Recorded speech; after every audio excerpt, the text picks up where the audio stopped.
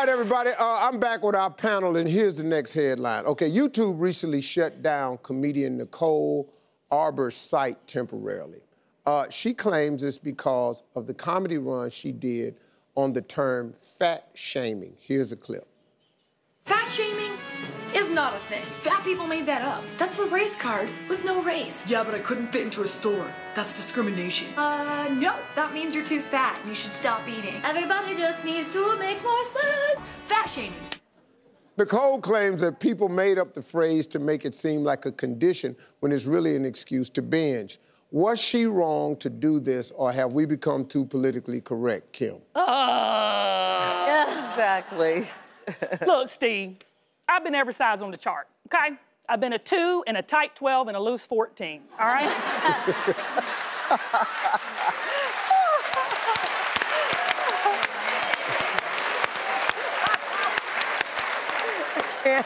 When I saw this video YouTube clip, I wanted to have a little come to Jesus meeting with old thin girl. First of all, I don't trust people who are too skinny, first of all. But second of all, I'm like, come on, ladies. We have to support each other. Women are the foundation, and if we don't support each other, who else will? I'm telling you. Hallelujah. And we have got to understand that women, I mean, I'm gonna quote Beyonce here, who runs the world? Girls. And so we have got to start supporting each other. And if we do, Steve, honestly, if women would band together on this and not fat shame or whatever, we could change the world. Okay, Jenny. You're gonna hate me. I don't hate you, I love you. You're gonna hate. All right, I'm pro-comedy. She's a comedian. She's been a comedian for over 10 years, and I don't think we should censor comedy.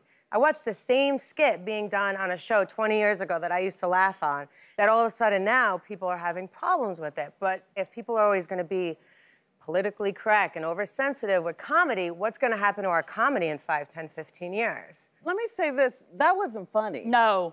It wasn't funny what she was saying. But everyone's gonna have their own opinion on it. But no, it's not even that. It's not, no one's laughing. Everyone's gonna get offended. This, everyone is always gonna get offended with someone's comedy. Anytime you make fun or criticize someone's weakness, that is shaming, bottom line. It doesn't matter if it's done in the name of comedy or not. I've seen her other videos, and her other They're videos, funny. they're funny. They're So not, what? I was overweight at one point, and it took a hard time to get where I am today, being fit and healthy. So if I was like watching that video and I was struggling with my weight, trying to lose weight, sure, I would be insulted. Absolutely. So I feel like she was trying to say that obesity is a problem in our country, but the way she said it was awful. Yeah, to me, you know, she was being a bully. Well, see, this is a difficult subject funny, for me don't worry, because I'm a comedian. You're awesome, though. And I've been one for a long time. But no matter what joke you tell, like she said, it's going to offend someone. I was okay with her because I know she was trying to be funny but pointed, and too many people took offense. Now, as a comedian, all you can do is say, look, my bad, I probably went too far on that one, and be done with it. Well, she apologized. Yeah, I mean, and that's all you can ask her to do. A person can't lose their whole career over one statement. If everybody knew everything all of us have ever said, would none of us have a job no damn way? None of us. Okay, here's a good one. New York City laws say that wherever men can be topless, women can too. Yes! So, a group of topless women have become part of the Times Square scene. Oh, no. Posing with tourists in exchange for $10 tips. Now, the mayor's had enough and set up a task force to get rid of these ladies. But would that be considered a double standard? What do you think? No, Kim? this is not a double standard. I disagree with this totally. I have an 8-year-old and a 6-year-old. If I'm walking through New York City and they're seeing areolas or whatever exposed or boobs exposed, I'm gonna have to explain it to my kid. Can people just put your clothes on? I mean, are we barbaric now that we just have to take off our clothes to get attention? It's not a double standard. It's Nicole. not a double standard. Well, I've had a friend who did that before, so I'm not gonna insult you. I was in New York topless. Yeah. Painted. You were what? No, she's painted there. Okay. Yeah. Look at Jenny. Jenny's been there. She's done it. I used to be at a bar. I used to host clubs all the time, and we used to go in fully painted in New York, and it was Would you legal. do it today? I wouldn't mind walking through Times Square. They're gonna see boobs one day in their life. They have been part of but women. you don't want it right in When you get my age, baby, they're gonna be hanging down to the ground. That's why I don't mind them being out, because sometimes you want to be free.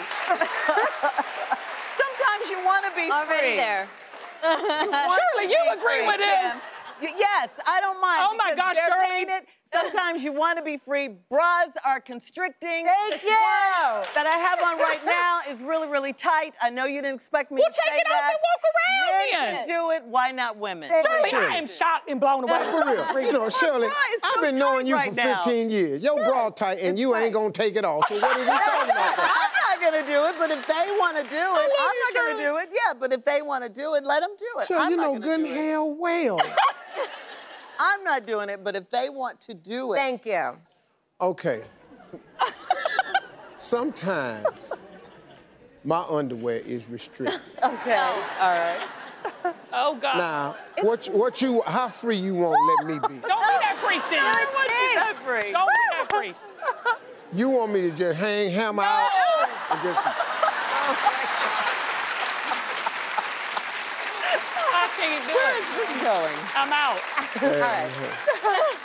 Let's go to commercial break. Hey, before we go, Nicole has a new perfume called Snooki by Nicole Polizzi. Oh, nice. This is really nice.